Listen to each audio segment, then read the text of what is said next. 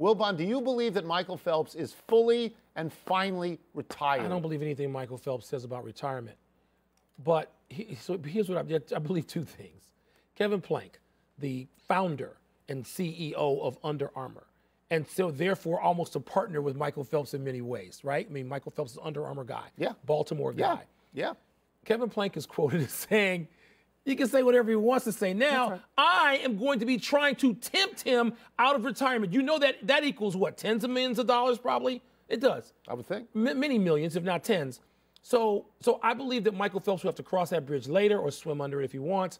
And I believe that he won't be able to do it anyway because he'll be too old. I don't know. And that's what produces young studs every minute and a half, much less every 4 years. I don't think he will be too old. I think that he could rest now and do nothing till, say, 2019.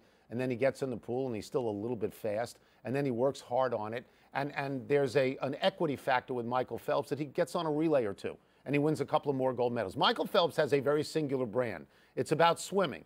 It's not about cycling. It's not about parenting. It's not about lecturing. It's about swimming. And to swim, you got to get wet.